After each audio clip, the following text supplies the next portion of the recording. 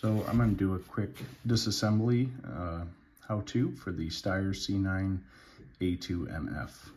As you can see, first thing you want to do, make sure you unload the magazine, make sure it is safe.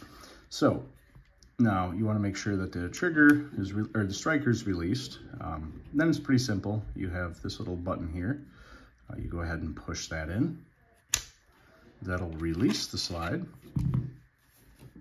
So that way you can get to all your internals, your spring, get your barrel out, be able to do any kind of cleaning you need to do. Obviously that's a little bit on the dirty side.